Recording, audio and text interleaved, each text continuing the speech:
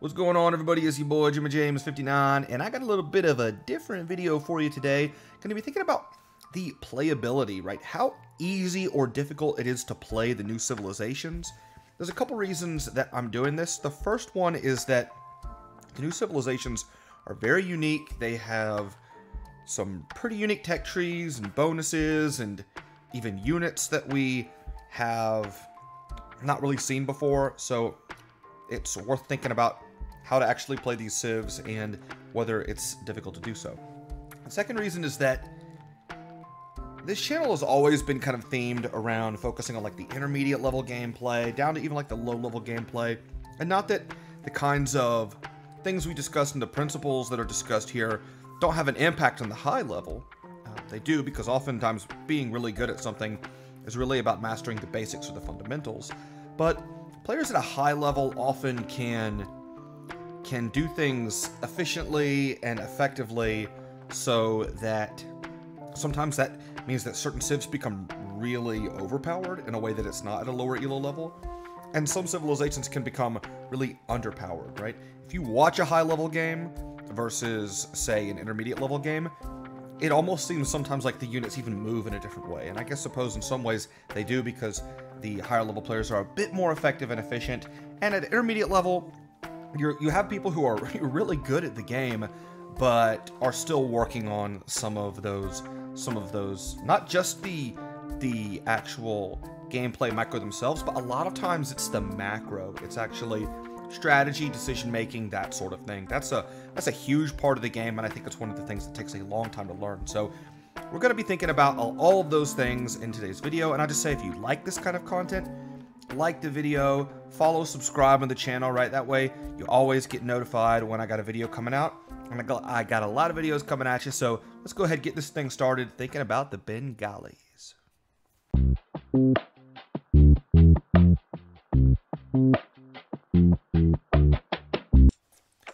So Bengalis are interesting.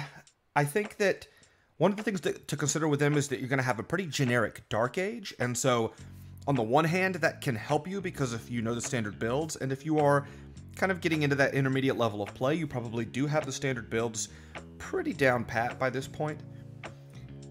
That's going to make Bengalis in some ways easier to play. But on the other hand, what it's going to mean is that if you're up against some of those really aggressive civilizations, it might feel like you need to play a bit more defensively.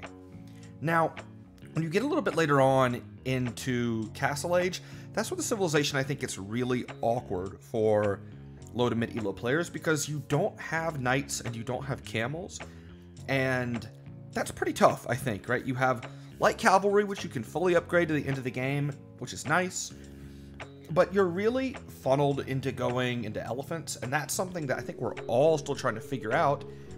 And it's a unit that does take a lot of economy, and that's hard, I think. Now, with Bengalis, at least you're getting some civ bonuses to where you can try to keep those elephant units alive by taking less bonus damage and being more resistant to conversion, but that's not going to make your elephants invincible. So it's still a pretty tricky situation. Now, one of the things that is nice about Bengalis for intermediate level play is that you do get Arbalist, but you don't have Thumb Ring. So you can struggle a bit on the flank in terms of DPS in team games, and that's really difficult. But in 1v1s, right, if you're looking for a unit that you know and are familiar with, you can go for the Arbalist. Just know that if you're up against a high-level archer civilization, you might struggle. Now, the unique unit of this civilization that gets it's gotten a lot of attention is the Rotha, a cavalry archer class unit, but that can transition back and forth between melee and range damage. I think if you're at an intermediate level, it's going to take a lot of practice to learn how to handle. It's slower than knights, so you can't really hit and run like you do with cav archers. It is countered by skirmishers, even when it's in melee mode, but you can still transition to melee mode and at least dive on skirmishers and kill them quickly. So I think the skirmishers go from being kind of a hard counter to more of a soft counter in that situation. And given that you're probably needing to change range and melee attack, you're really liable to misclick. So I think you really got, it's a unit that you're going to want to practice with, but I do think it's pretty hard to play for intermediate level players. Now, I think in the late game, the civilization is pretty good, and I think that's where their eco bonus is really, really coming into play, because their eco bonus, where you get 2 villagers per town center when you age up, that means you're going to get 2 extra villagers in feudal age and in castle age, because you're probably only going to have, you should in most cases only have 1 town center. It's actually a good economic bonus, right? I don't want to discount it. And the great thing about it for low to mid elo players is that it's very passive. So great, you just get 2 villagers and you don't have to do anything differently. That's really nice, right? The only thing, you might want to make sure that you don't get housed on arena or something like that, you know, if you're trying to fast castle. But regardless, right, it's you know, a pretty passive bonus. What's really giving you a lot of value is that if you have like 4 town centers or 5 town centers going into Imperial Age, boom, that's 10 extra villagers. That's really, really good. So it can get you a lot of value at different phases in the game. And I think that's where Bengalis really profile from a strategy perspective. It's really designed to be a late game powerhouse civilization. I think the issue with it is just that you're going to be a powerhouse civilization with units that for the most part are really unfamiliar. So you can get to some comps that you might like with the civilization that you know. If you substitute, say, the Rothas for Cav Archers, for instance, and you play something like Rotha Light Cav as a combination, that's not bad. You do get Halberdiers, though you're missing less armor upgrades, so you can play Arbalist Halberdier, though your arms are going to be a bit weaker, and your halbs are not going to be as tanky, so that's a little bit tough too. And you can go with Elephant Archers. They do have really strong Elephant Archers in the late game, getting all the armor upgrades, Parthian Tactics, Bloodlines, etc. I think Elephant Archers are a really, really nice late game unit for the civilization, but again, if you're low to mid elo, you probably don't know how to play those units because they're so new, right? It's nobody's fault, right? Unless you've been playing with Indian Elephant Archers for a long time, and we'll talk about that a bit later. So, where I think the civilization actually falls in this is that I think for 1v1 mid-elo playability, it's probably about 2.5 stars. I think that there's a lot that makes it kind of difficult to play, from whether it's falling behind in terms of having a generic Dark Age, whether it's having really limited options in the mid-game, and relying on units that you're probably not as familiar with, right? I think it's a little bit tougher to play, but if you can get to late game, you will find that you at least have some options that you know. Now, I think in terms of a team game, I think this is probably a pretty bad team game, unless you're maybe on a closed map and you can easily get to something like the Rotha, which again, you're going to have to figure out how to play and balance. You know, the Rotha is a difficult unit, I think. I think it's a strong unit. I want to emphasize, I think the Rotha is actually a really nice unit. I think it's just a hard unit to play if you're not, if you don't have a certain skill level in the game. And so I think ultimately, right, I give them about 1.5 stars for team games. It doesn't really fit on the flank, and it doesn't really fit in the pocket either.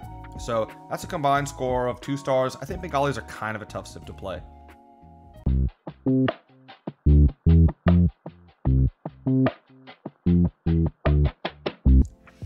Okay, next we have Dravidians, and Dravidians have some fantastic openings, so it's kind of like the opposite of Bengalis in a lot of ways. Getting the free wood when you get to next age means that you can kind of budget for that and do some really aggressive archer rush, men-at-arms. You can even do pretty aggressive scout openings as well, right? I actually have some Dravidian build orders on this channel, right? I'll link at least one of them in as the video that follows this one. And not only that, but in feudal age, right, your skirmishers are going to fire 25% faster. So you have a lot of really nice bonuses that actually make the Dravidians a strong civilization in feudal age. And if you're a really aggressive player, this is a civ that you're going to like, and it's very strong in that era. Castle age is where things get really awkward. You don't have any knights or camels. Your stable is really bad with no bloodlines or husbandry, so you can't really do anything. If you do open scouts in the early game, you can't really upgrade them for any reason. You're really funneled into playing either foot archers with crossbows, and you can use that free wood upgrade to get like fast ballistics, or maybe make sure you get to 2 TCs and not slow down archer production. Other than that, you do have the elephant archer, it has a bonus actually that they fire faster, and you do get Thumb Ring.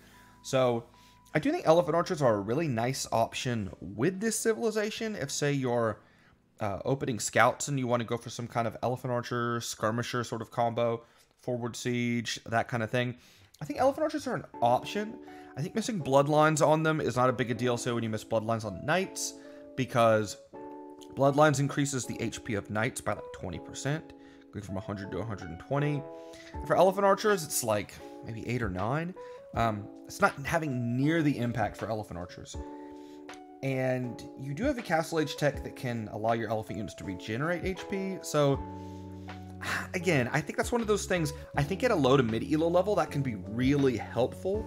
Just because the fights can get kind of sloppy and maybe drawn out because of a lack of an efficiency. So you might actually wind up gaining a bit of HP that way for your Elephant Archers in Late Castle, early Imperial Age. But I think the problem with Dravidians really comes in Imperial Age. They're very, very underpowered. You really can't even go Light Cav with them. You're really funneled into like some combination of archers and infantry, maybe like Arbalist Halberdier. With their infantry tech, the Woot Steel tech, you can actually get really, really good Halberdiers because they ignore armor. Even your Light Cav actually could be low-key good against units that have lots of melee armor.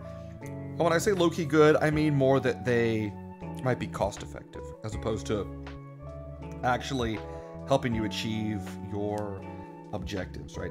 It could be something to mix in because, you know, just researching Light Cav and having something, I don't know, there's something there, but you're just funneled into really one army comp, and you just don't have a lot of options. It's really either Arbalist or Elephant Archers with the civilization, because your battle elephants at the stable are not going to have nearly enough upgrades and be way too expensive. So yeah, it's just tough. I think for team games, I'd give this Civ 4 out of 5 stars. I mean, it really, you know, you can use that 200 wood to get fast ballistics, get another range up, so many things, and get up at really early times. And that's very helpful in team games, even though you don't get any direct foot archer bonuses. And you tend not to see skirmishers in that many team games. However, in 1v1s, I would give the Civilization 3 stars. I think that it gets a lot of credit for playability of its opening, because you don't have to do anything that differently. And if you just go in, if you just go in and modify your build a little bit, I think you'll be able to get some really nice builds and not fall behind in the early game, which is really important.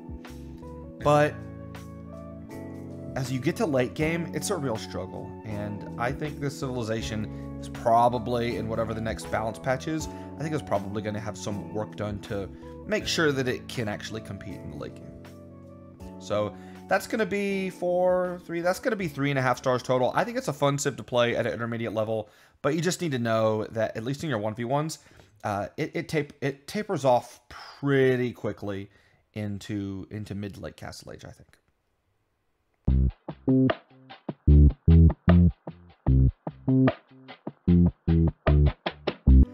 Alright, next up we have the Gurjaras, and I think the Gurjaras are the most unique of all the civilizations. You start off with forage bushes, storing sheep in the mill, etc. I think for low to mid-elo players, the Gurjaras is very, very difficult to play, and here's why. So, and I'll contrast it with the Dravidians. The Dravidians, you know you're getting that 200 wood when you age up. So once you kind of get your build, you know, and where you're gonna allocate your villagers, and you kind of know what you want to do there, it's pretty easy, right? It's not that difficult. For Gurjaras, storing sheep in the mill, at some point you need to release them in order to like keep eating them once, say, you've run out of your forage bushes and you've got your boars in. And it's a really nice bonus because it saves you a lot of wood. I think it reminds me a lot of the Tatars bonus, right? Because you're getting, in a way, you're getting extra lasting sheep. You just start delaying actually consuming them. Whereas Tatars, right, they just have more food on them. So it's a nice eco bonus, but having to deal with ungarrisoning your sheep and doing it one at a time to make it more optimized so you're still getting some benefit, I just think it makes it really, really awkward to play. I think this is one of these bonuses that in the hands of a really good player is a very strong Dark Age, early Feudal Age bonus because they have that efficient kind of macro. But I think we're at an intermediate level. You might actually find that you have forgotten to release some sheep, or you need to release more than just say like 1 or 2 of them, so that way your villagers at the town center don't go idle. So it's pretty tough. And the other thing about it is that it's really starting to wear off probably around the mid game when economies are producing more food, and 8 sheep and a mill, it's just not giving you that much. Now, where the Civ is a bit different, I think, than Dravidians or Bengalis, who start to run out of options, especially at the stable in Castle Age. With Gujaras, everything opens up, right? You have, well, I actually need to backtrack into Feudal Age for a bit. You start with a Camel Scout, which is really unique and is quite a good unit, but it is a bit harder to get it going because it costs the same as a Camel Rider, because when you get to Castle Age, you upgrade into a Camel Rider. So you can actually, with Gujaras, do some really cool things where you can be massing Camel Scouts during the transition from Feudal to Castle and get them immediately, and so have more Camel Riders than you otherwise might have. And that's a really interesting strategy. They don't train very quickly, but the Gujaras have a team bonus that actually allows camels and elephants to train quicker, so it's pretty interesting. Now, but also in Castle Age, right, you have camels, you have a unique unit, the Shravamsha Rider, which is a light cavalry unit that basically absorbs archer attacks, at least temporarily. It's a really interesting unit, but I think it's really, really tough to play because when I've seen it work or felt it work right, you have to go really all in with it, and that's something that you have to be very committed to as a low to mid elo player. And that level of commitment and being able to force damage out of them, I think is really difficult. So you're probably going to be making camels, and it is worth noting that your mounted units do extra bonus damage. That's very nice for your camels. I mean, you're just going to wreck Knight Civs with the civilization. And it's worth noting too that you also get fully upgraded crossbows in Castle Age, so you can play into that army comp if that's something you're going for, and getting to something like camel crossbow can be a really nice option. Now, in the late game, right, you have a really mobile army, and I think that that's pretty helpful on open maps, and the kind of like weird units like elephant archers that you're probably not used to using. With Gujaras, they're not that great anyway, so you probably aren't even going to making them. You're probably going to stay on camel, on either camels, or you could go to the castle and get the chakram thrower, which I think for low to mid elo players is going to be a bit easier to think about because it really profiles like a Gabedo or a throwing axeman, and you might already have experience with those units, except that it's doing pass-through damage. I think the chakram thrower is an insane unit right now. I've seen some games where it seems to alone be able to bring a Gujara player who's behind and get them back in the game. And I think in general what the Gujaras do well is cover their weaknesses, and so the chakram thrower is a really, really nice option for them. Now, they do have their limitations, right? No knights is a big limitation, but they also don't have the pikeman upgrade. And so that's pretty hard to deal with, because as a low to mid elo player, you're probably using pikemen more than you are, say, monks. Monks tend to be featured much, much more at around a higher level of gameplay. And so that's a major loss. And, you know, you don't get champion, you miss blast furnace with the Civ.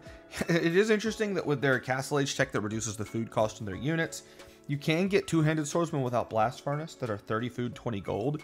I'm sure there's some meme strategies in there, but you're probably not winning with that at a low to mid elo level. So in the end, I would say that for team games, they're pretty strong. In fact, I'd give them something like 4.5 stars. I think the extra mounted bonus damage allows them to churn through knights quickly, and so maybe you'll have more left over to actually attack archers. You can get more melee armor with the Frontier Guards tech in Imperial Age. That can help you as well fight against melee units. It's nice. And I think that with Gurjaras are a civ that you're going to see in your team games, and so you're going to want to know how to play them. Now, so I'd give them 4.5 stars for team games. I think that for 1v1s, I would give them about 3.5 stars for playability. I just think, and that is more due to the fact that I think the start is just very weird, and I think in Dark Age, early Feudal Age, you're probably going to really struggle. But if you can get out of that, or if you're at least willing to not optimize the civ, and I think that that's probably the way, unfortunately, as you're getting used to it, you want to play it, is to just make sure that you release, instead of releasing sheep one at a time, maybe release them 2 at a time, so that way you're not causing your macro to slip up. And I think that's probably the best way at a mid-elo level, and maybe build up to the optimization. So missing knights, I think, hurts, but you have enough options, and that's what I think the Gurjaras does. I think that they have enough options to cover their bases, and so I'll give them 3.5 stars in terms of their intermediate level playability, and that's 4 stars total.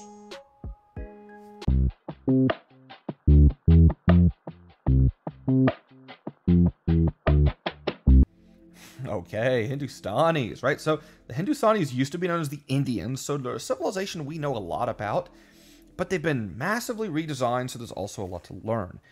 And let me go into this. So their economic bonus is fantastic, one of the best in the game. Cheaper villagers gives you a really, really flexible opening. It's passive, so you can go up earlier if you want, or you can just go up standard and have a lot of extra food. Now, they've also had their team bonus redone, and your camels now do +2 damage against buildings, so that's been cut in half. But the light cavalry line is also doing +2 damage, and that's fantastic, actually, I think. The camels really don't suffer from it. I'll tell you about more of that in a second. But for feudal play, if you're going scouts, you can actually really make it more difficult for your opponent to wall up, because you're going to be able to get through buildings quicker. And I think that's going to really help this civilization. So that'll be good, and it's really just sort of helping your gameplay, not doing anything different. Now, as the game goes on, your villager bonus gets better and better, so your eco's just improving. And camel riders, right now, they attack faster, so they don't have the pierce armor. They attack faster now. I think it's a great change, because having the 1 extra pierce armor, and so they used to have 3 pierce armor in Castle Age. I just don't think that was enough to deal with crossbows, which were still a really good counter to them. And having the extra attack in some ways is better, because now you're actually doing more damage to those units, and that would be a really, really interesting comparison to look at, because absorbing a little bit more archer fire versus actually possibly being able to kill archers quicker is an interesting comparison. Now, so again, that's passive. Hey, you're just going to notice that your camels are doing better. Now, the unit we got to talk about is the Gulam. And the Gulam is basically a Huskarl impersonator, right? It's a little bit quicker. It has a little bit less base attack and bonus damage to archers, which it does have, but it's doing pass-through damage. So again, that's not something you really have to micro differently. And because it's so fast, and it has a cost that's similar to an Eagle Warrior, costing 30 food, 45 gold, right? So it's kind of in that vein. The Gulam can really be thought as kind of a mix between Eagle Warriors and Huskarls, right? They're kind of right in the middle there. It's a unit that in Castle Age holds up even pretty well against longswords, which you don't usually see in Castle Age anyways. And it'll get wrecked by cavalry. It'll get wrecked by cavalry, similar to an eagle. It'll get wrecked by champion, similar to an eagle, right? So, but it's going to be very, very effective against archers. Now, in the late game with Hindustanis, right, you have some good options now, and Gulam is really important, because I think the sort of older version of the Civ really struggled against archers. Some things that are worth taking note of: you don't have Parthian tactics anymore for your cav archers, so that's going to be not the same kind of option that it was in late game from times earlier. And now your hand cannoneers have been really buffed. The Shaitanya tech gives 2 range now. You have +1 melee and pierce armor as a civ bonus. I think hand cannoneers are kind of difficult to play into at an intermediate level, because you can't mask them through the ages, and so you really have to be on point in terms of getting a mass of them, making sure you research chemistry as early as possible, having the ranges up to really crank them out, because you can easily be caught not having enough units while you're trying to transition to them, and you can lose games that way in Imperial Age. So that's something to think about. I think in team games for the late game, the Caravanserai, their new building has a lot of potential. Basically what it does, you put them along your trade route, it speeds up your trade carts, it heals them as well. And again, that's pretty passive, so you just put them down, and I think that's going to help a lot. So I think for 1v1s, Hindustanis are a civilization that... Actually, let me do team games first. I think for team games, they're really good. There's no substitute for the Nightline, but the Caravanserai will give you a really, really good team game advantage. And so I'd give them 4.5 out of 5 stars for team games. Because again, the Caravanserai is going to help out the whole team. And that matters a lot, because oftentimes in team games, which sometimes tend to go late, being able to be the team that ransacks your enemy's trade, that wins and loses team games. And so having a defense against that's really cool. For 1v1s, I think this is a civilization that just has such a smooth eco. You now have an answer to archer civilizations with the Gulam. You have an even better answer, I think, to cavalry civilizations with the camels now that attack faster. The Imperial camel upgrade is cheaper now. So you're a problem for cavalry civilizations.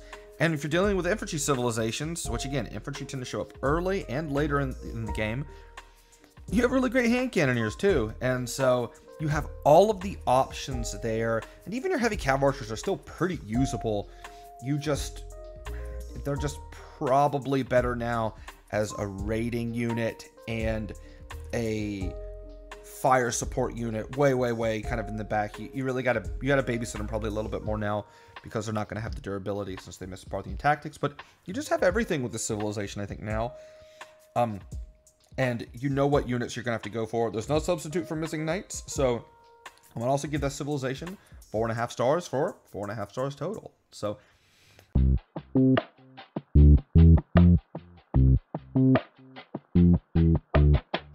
anyways, that's my list, right? I hope this video gives you a sense of where you might need to adjust your gameplay or focus your gameplay in order to try to optimize these civilizations and learn them. I'm still trying to learn them myself, and part of this is based on my experience and playing with them. So I hope you enjoyed this video, and again, if you enjoyed this video, go ahead, like it, follow the channel, got a lot more content coming out. And with that, I'm James59, and I'll see you out there in the ladder. Peace.